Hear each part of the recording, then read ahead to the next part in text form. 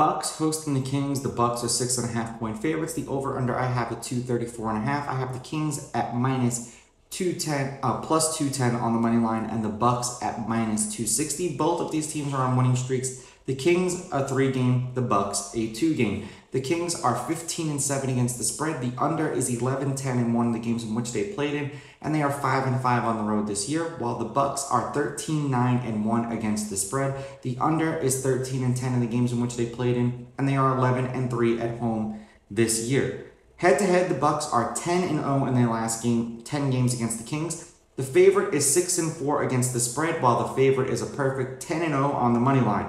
The over is 10-0. The over has hit in their last 10 games, and the over is 10-0 in their last 10 games. The home team is 5-5, and the over 234.5, ironically enough, is 7-3. These teams play no defense when they play each other. Now, I have seen the over/under at 236.5.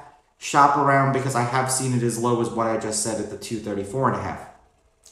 The last game that they played, the Bucks won 135-126. The game before that, the Bucks won 133-127. The game before that, the Bucks won 129-128. The game before that, the Bucks won 128-115. I'm going to take Milwaukee with the money line, Sacramento getting the points, and I'm going to go over and hope for no defense. These are just my picks. If you disagree, please go with your gut, and please bet responsibly.